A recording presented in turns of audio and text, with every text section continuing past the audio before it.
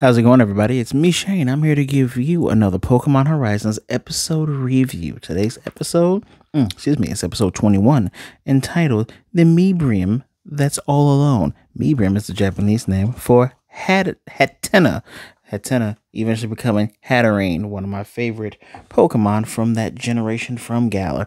Before I go any further, please hit that like button, subscribe, and hit the notification bell that's right there so you can become notified of more videos just like this one. Of course, when I point, I always assume that you're watching in small view and the little buttons right there. I digress. Obviously, this episode is about Liko getting her second Pokemon, which is Hatenna. And Hatenna are these psychic type Pokemon, little base form cutie pies. Kind of looks like a clown. It has an appendage that looks like a hat, and it senses feelings. It's more or less the Galar version of, I guess, Ralts to Gardevoir in a way. Except Gardevoir makes black holes if it senses that its trainer is in danger. Hatterene, I don't think, does that, but I digress. So, without trying to go, give you beat by beat, I'll give you the major parts. So, we are introduced to this Hatenna when it's a storm going on, and it's surrounded by friendly Pokemon. Like there's Rookidees, there's Drillburs, and they're kind of showing it concern, but then it runs off. And I guess it's because it is so sensitive to emotions. This type of Pokemon tries to stay away from people, because when it comes to extreme emotions like people fighting, which is going to get kind of annoying, we do get some feisty moments with Orla or Oreo, however you want to say her name, which is, it's both. One is English, one is Japanese, but that might get annoying.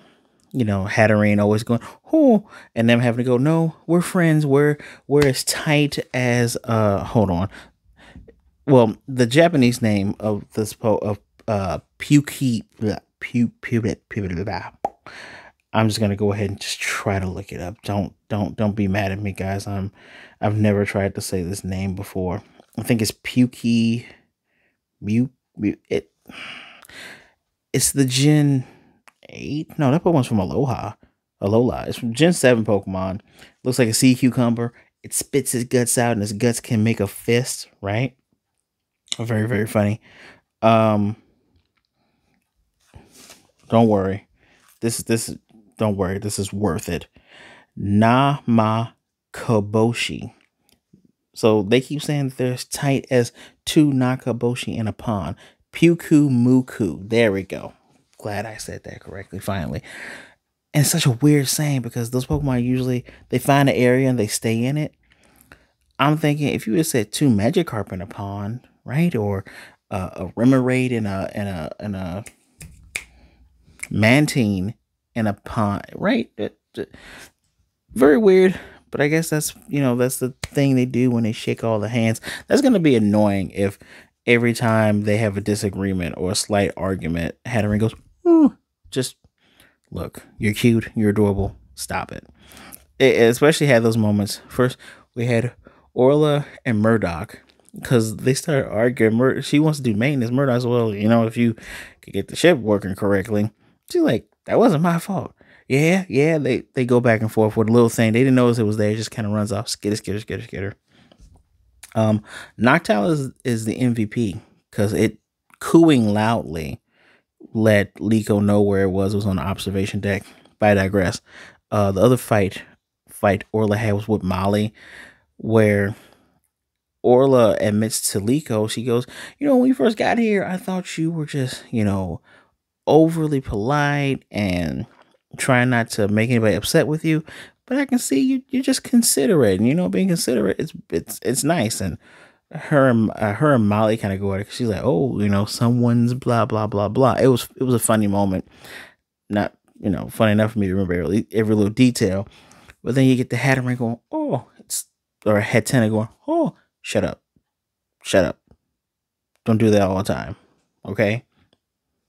People will have disagreements, can still be friends, as long as the disagreements on something that is not very morally dubious. I digress. They end up finding her because all Hatenna are female. End up finding her because Sprigatito, when they're about to go to the Galar Mine, they have to go into this mountain shack, and they have these random mountain shacks, just for people to take shelter, just in case. It's open to everyone. Is what Free tells them, and Sprigatito finds it in the box. Now, Liko thought something was wrong with it. Pokemon never used his real voice until she was about to capture it. These guys are doing Ash level captures. Now I'm gonna. You guys are new trainers. This is the second Pokemon where Freed Murdoch gave. I think Murdoch gave Roy the ball. I thought he gave Roy the ball, but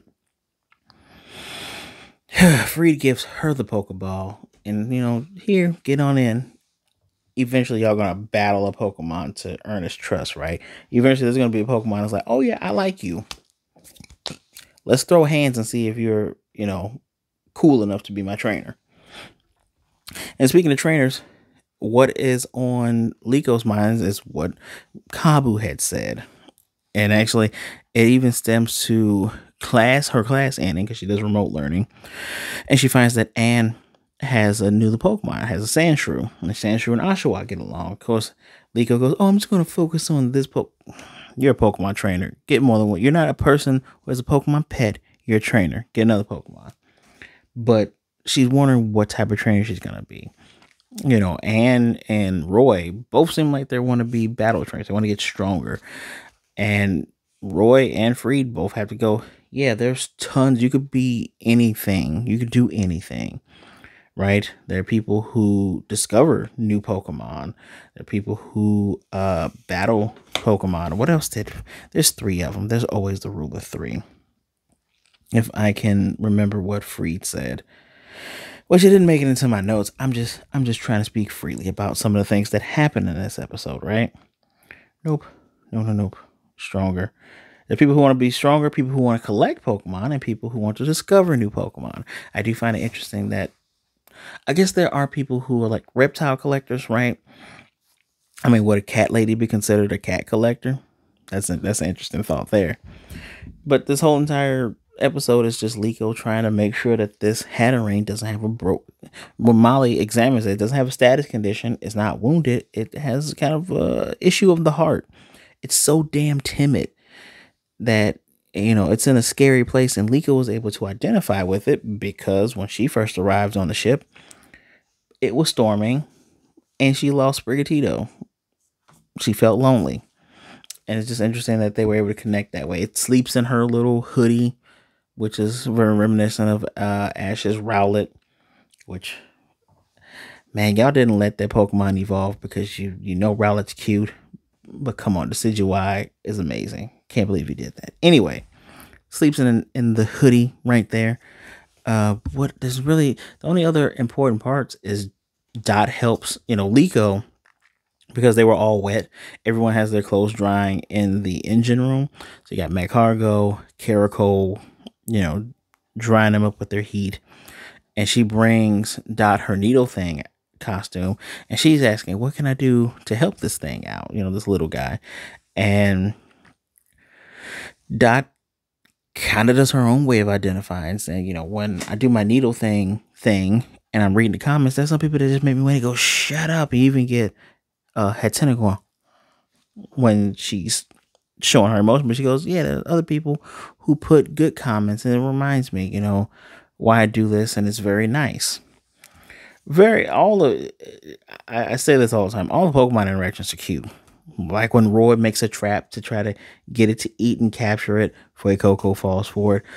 All the other Pokemon that don't have trainers, they see it. Alcream tries to welcome it in. It runs away because it's a little scary punk. Palmy's actually very shy too, because Palmy goes, eh. Look, Liko's probably going to get that Palmy. Because Roy already has Kaiden, right? She's probably going to get the Palmy, which, okay, I get it. Which, again, would make more sense if some of you guys get some of these Pokemon that's on the ship. That are just kind of just here. Maybe not. Who knows? I digress. she finds a way identifying with Pokemon. And it's hilarious how oblivious she is to her own emotions because Roy says, "Oh, you're finally cheered up," when it came to the whole after she connected with this Hatenna.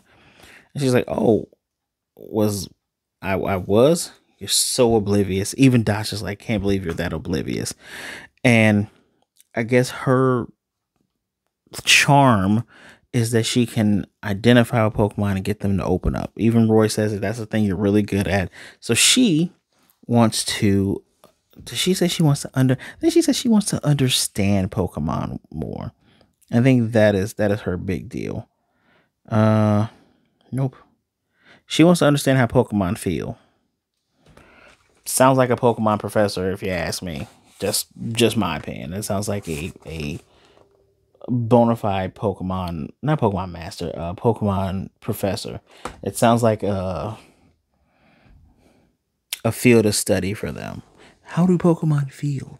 Yeah, that's just in my opinion. Um, Quaxley was cute. Little Pokemon plus, yeah, the Pokemon does blush. I had 10 of blush. When she picked it up, it finally squeaked in its own little voice. So there you goes. Pretty sure that's how she's gonna meet all her Pokemon. You guys need to battle some of these guys now, all right? Especially you, Roy. Look, Roy. This is for Paldea, right? So eventually you guys gotta go back to Paldea. But Roy, if you're gonna catch a Galar Pokemon, sure hope he doesn't catch Surface. We already saw that one. If you're gonna catch a Galar Pokemon, Broseph, buddy, I can see him with the Lucario too. Battle the Pokemon for me. Do it for me. And then capture it, please. One of the last things that are ending off here, we do see Amatheo, Cubic Zirconia, I can't remember. One of them is Zornia, I can't remember the first one's name. Oh no, Zur and then Cornea. Those three are here. Zor and Cornea want to go at Amatheo into the Galar Mine because they also have somehow tracked Black Rayquaza going in there. When they're going in at the same time as Liko, Roy, and Freed. Of course they are. So they're going to have to battle them again. Although it looks like Charizard's going to put in that work on Cerulean. Is there any? I don't think there's any other really important things here. I just like that Oreo is feisty. I love it. I love that is her personality. Welder. I love it. It's great. There's really not a ton of meat on the bones here. Like, it's all character development. And by character development, it's again Liko discovering who she is. She is definitely that character that feels lost when other people have found their way. And that's very identifiable, not just with young people, but with folks around my age, and probably your age too, if you're, or watching this like I am, or should I say, if you're running age that I am as well. So it makes sense. It is a thing that's very, very identifiable. Common ground. I like that. Good job in those regards. Which is why I don't really, I don't want to say I jest when it comes to befriending the Pokemon thing. I do want to see them battle a Pokemon. Like, remember everybody, Ash's third Pokemon, Pidgeotto, he had to battle it. And then Pidgeotto's like, all right, cool. You and I, we're tight. Hopefully you come back for me. He did. So I think this is, I don't want to call it one of the better episodes. It's one of those episodes where it keeps you intrigued by seeing the journey of the trainer, not just the Pokemon. So it's not just, oh man, ex-protagonist, got to get this thing to trust us. It's like, no, I want to understand it. Not just earn its trust, but I want to understand why it feels the way it feels. And she did. Good job for you, Liko. Hopefully Roy gets something instead of always polishing his ancient Pokeball. So hopefully, maybe not next episode after next, we get a little bit of Roy in there. Let me know what you think. I'm gonna give this episode a 4 out of 5. It's good. It's decent.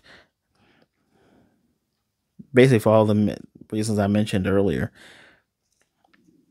Granted, I am a person that likes battles and stuff like that, but this was enjoyable. Just a nice little bonding without the use of fisticuffs. So 4 out of 5 for me. Let me know what you think of the episode in the comment section down below. I don't think there's anything I actually really missed here. I do like seeing all the little Pokemon. I like seeing the Galar accurate Pokemon. Very, very fun. I also like how Roy picked the direction they went, right? So they go this way. Because they went to the right, it starts raining, so they have to run to the left so they can get into that mountain place, and that's how she found Hatenna. If they would have went to that other direction before, I don't know if they would have. They probably would have got to the mine and probably wouldn't have had to, double back around. So things work out. Roy is our boy. Again, let me know what you think in the comment section down below. Don't forget, hit that like button, subscribe, and hit the notification bell so you'll be notified of more videos like this one. Very fun, very cute, very relatable. Please, be good, be blessed. Wash those hands, drink your water. Be good to yourself, be good to others. Either way it goes, don't be a jerk, all right? Make sure you're staying safe out there. And make sure you realize that there are people out there that care about you and would rather talk to you today than to miss you and mourn you tomorrow. Reach out. I promise you won't regret it. And even if the first reach out doesn't work, reach out again. Do not give up. I promise you won't regret it. My social media is in the description down below. Go ahead and follow me. Send me a message. I promise you, as long as you're not a jerk, I won't be a jerk either. And everything will work out. We can have good social media interactions. Until then, guys, can't wait to see you next week. I'll catch you later.